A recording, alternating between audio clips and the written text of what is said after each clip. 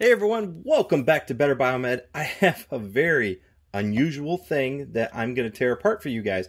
This is a transducer power supply made by Resonance Technology Incorporated. This guy is extremely expensive, I can imagine, because it's used in MRI rooms. And this powers a virtual reality headset that is in the room. Now, I can only fathom how much this guy costs, because it apparently on the side has LED indicators for plus 18, negative 18, plus 9, and plus 7.5 volts. That is a lot of different voltages, and because it's going to go into an MRI room, it's also got a redundant ground.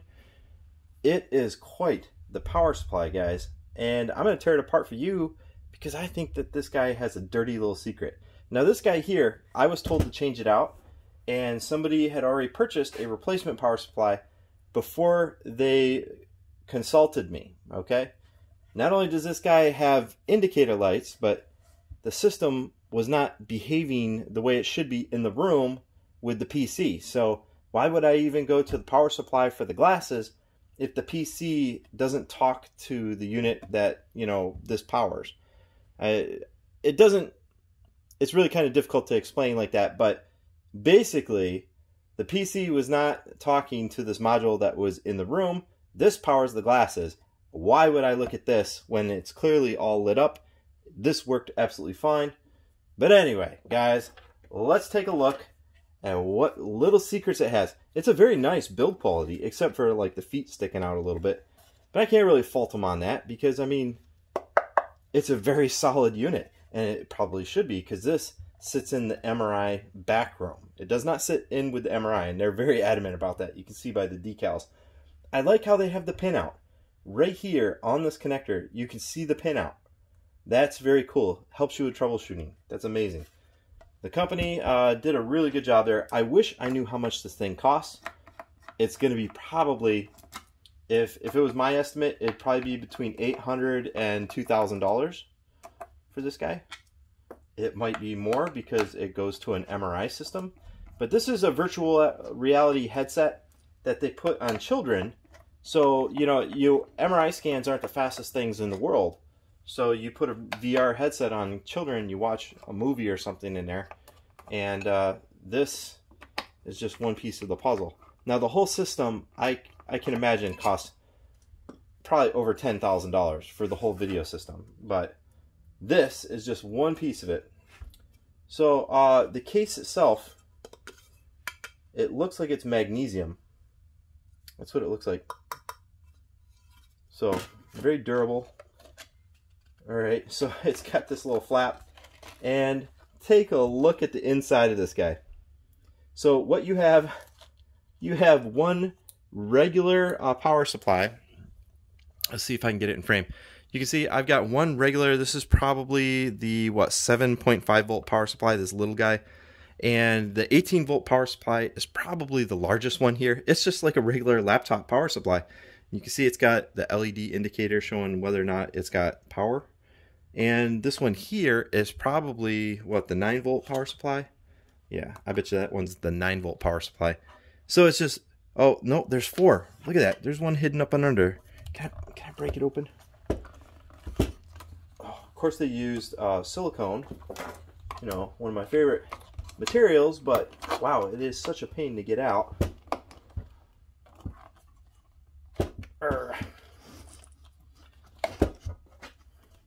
And mind you guys, this power supply is good, so I don't want to break it, but at the same time, it's never going to get used again. Alright. Oh my goodness. Alright guys, remember your screwdrivers are not pry tools, right? That's what they teach us. Yeah, right.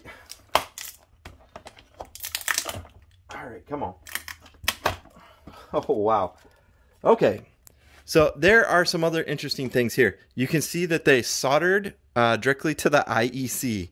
They soldered the wires straight in, and here they shrink tube them together. I mean, that's fine because it's all fastened down. They put silicone everywhere. They put double-sided tape on this. So basically, if you had a problem inside this power supply, you could theoretically just, you know, remove all this shmoo, all the silicone, and replace the power supply and put it back together, and you'd be just fine if you're missing one of your powers. No problem. So, yep, there's some regular switch mode power supplies in the bottom. Looks like two identical ones, so that would probably be, hell, I don't know. But then, up in the top, way up and in here, I wish I had a flashlight. They actually manufactured their own breakout board. So your DC lines come into this breakout board, which is where your port is, and also your DC common ground. And your other power lines go straight up to the regular IEC connector. You can see them right there. Really kind of simple, guys. So if anything really goes bad with this, all you gotta do is get your heat gun out, you know, heat them up, heat up the silicone, pry them out, replace your power supply with, you know, another one, and put it back together. That's very cool. You never know what's inside medical equipment, man. You never know. And I don't even know if we could call this medical equipment, because this is for a video system in the MRI room. It's not for the MRI itself. Here we go. And we put it back together. I like the design. I like simplicity. I like the fact that it's technically serviceable. I do like that. But they do sell this as a separate part, and like I said, I can only imagine how expensive it is. It's probably very expensive. These guys. Anything to do with MRI is crazy expensive.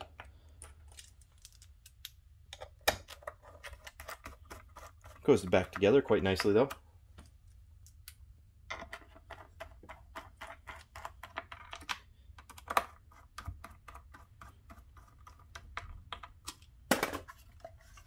There you go. That's the transducer power supply made by Resonance Technology. It's www.mrivideo.com. They actually have kind of a nice headset for the MRI. But here's what it is. This is the power supply.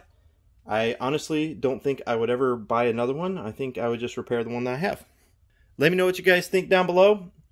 I start to seeing these one-off type power supplies in and around hospitals. And come to think of it, the more you know about power supplies, the more repairable they really are. Thanks for watching, guys.